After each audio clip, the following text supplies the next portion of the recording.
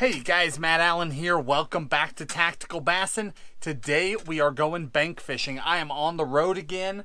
I'm out in Nevada, high elevation. Gonna chase some smallmouth. I did not bring the boat on this trip, just on the shore. Gonna see if we can catch some fish. It's howling out there. I'm gonna go throw an S-waver, at least to start, cover water quickly, try and raise those fish up high in the water column. Visibility looks to be 2 to 4 feet. Wind is blowing, I'd say 15, gusting to 40. It's a good day to not be on a boat. With that kind of water clarity, the shoreline that I'm going to be on is a pretty slow taper. So I think I can get these fish to come up high so that I don't risk getting snagged. But let's head out there and find out.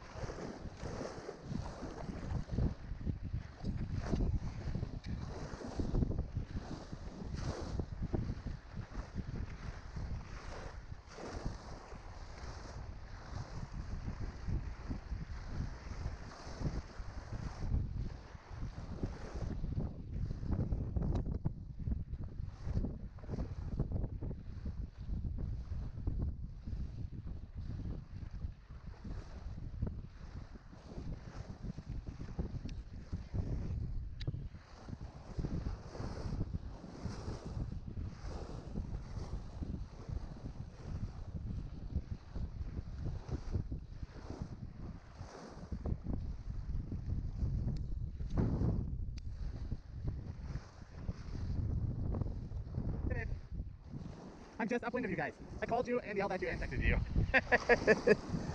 But there's terrible reception. No worries. I have a fish. Bye. Bye.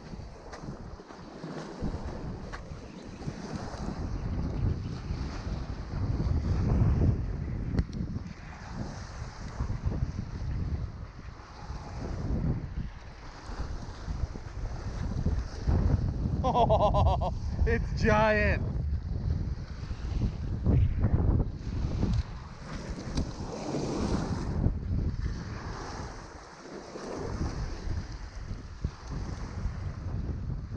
Look at that football.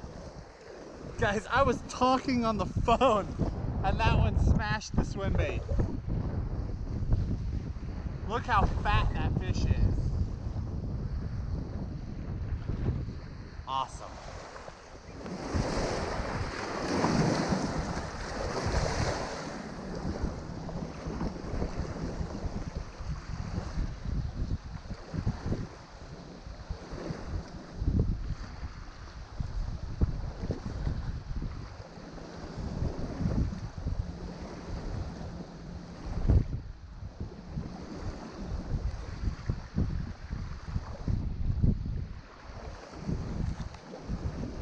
Here's a quick tip for you guys. Most people hate fishing in the wind. The reason that you hate the wind is not even the wind itself. It's the effects of the wind.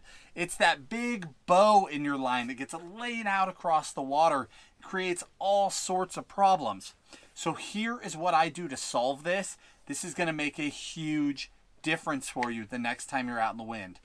When you make your cast, right when it lands on the water, you immediately pull to the side, pull across your body into the wind and reel as fast as you can to take up the slack until you have a perfectly straight line on the water. What that does is it eliminates all of the slack and all of the bow in your line and leaves you perfectly connected to your bait.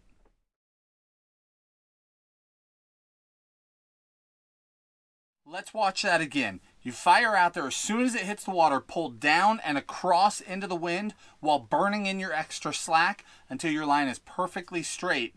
Now there are no negative effects from the wind and you have a perfect cast, just as if it was a calm day.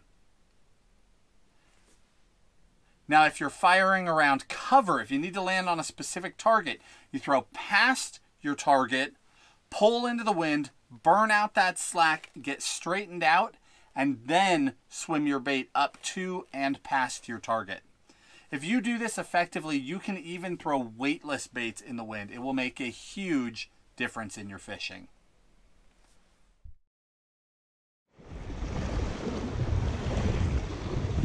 Oh, missed him.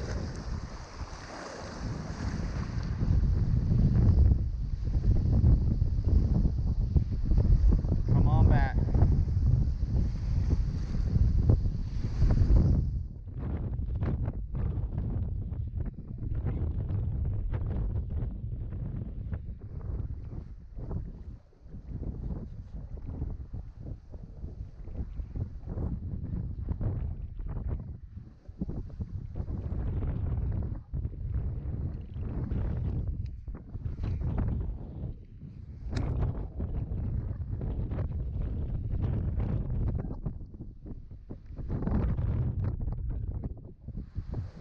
All right, guys, it is early June. I've fully acclimated to the warm summer weather and it is like 45, 46 degrees out here. So I am gonna get off the water, get back to the camper, and then I'm gonna explain to you why I chose that area, what that fish was sitting on, why I was able to target him. Granted, I did not catch a pile of fish, but that fish was right where he should have been. He was a good fish. We could replicate this, but frankly, I'm cold. So let's head back to the camper. I'll explain a little bit more. Man, it's a lot nicer in here than it is out there. Jeez. All right, guys, so this lake that I'm on, I've been here one other time. It was by boat about 3 years ago during a drought. The lake was 40 to 50 feet lower than it is right now. So this is a brand new lake. I mean, the stuff that I just fished was so far out of the water, it wasn't even funny before. So I've never been here, at least not under these conditions at all. So what I did when I arrived is I looked at my shoreline. About half the lake is inaccessible. You just can't get there by foot. So I looked at the half that I had access to, and I chose the wind-blown side. I wanted to put the odds in my favor as much as possible. So I chose the wind-blown side. I came down here, started looking at the windy side of the lake, and I noticed the last time I was here, there was virtually no cover in the water whatsoever. This time, because the lake was low, some trees and brush had grown up and is now flooded. You guys could probably see that if you were looking close. I was throwing out to a submerged brush line and then larger trees right along the shoreline. So I chose this area because it's windblown and because it had key cover features on it, key pieces of cover that the fish could get in. The rest of the shoreline is just barren shoreline. You have to cover an incredible amount of water when you're throwing a search bait like this, just hoping to pull up a fish. But by fishing this area where I had those key targets, I could just throw to that brush because I know that the biggest smallmouth on the shore are going to sit on the best pieces of cover. Now, like I said in the beginning, I went with that small S-Waver, the S-Waver 168. And my reasoning behind that is that I could keep it high in the water column, but by throwing that light trout color, it's a very bold color in the water. And I thought my visibility was 2 to 4 feet. It was more like 1 to 2 feet, but with that bold color, they were still able to find it. I got 2 bites, the one that I caught, and then one back there in the back of that pocket that just popped it, and I swung and there was nothing there and he never came back. But I got 2 shots out there. Now, gear-wise, I actually went a lot lighter than normal. Couple reasons for that. First is that because I'm on the shore, I didn't want to carry a ton of tackle. I literally carried 1 rod. What I was throwing was a GLX. It's an 843. What that is a 7-foot rod. 7-foot, 3 power. So truly a 7-foot medium. Literally the most universal rod that you could own. You can throw almost anything on it. It's much lighter than what I like to throw an S-Waver on normally. But what that allowed me to do is I was able to drop down a lighter line. I was throwing only a 12-pound leader, and I fished it with stock hooks on it. By sticking with stock hooks, I was able to get away with that light tackle.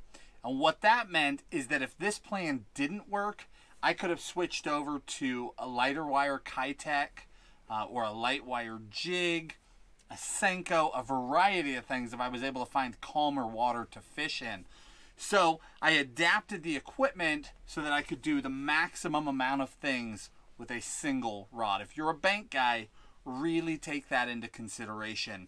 It makes a big, big difference if you simplify. So I fished that 843 and a Corrado 70 because from shore I don't need a ton of line capacity. These fish aren't, even a big fish is not going to rip out a ton of line. So I had plenty of line there, no issues. And then like I said, the fish were on those key structures.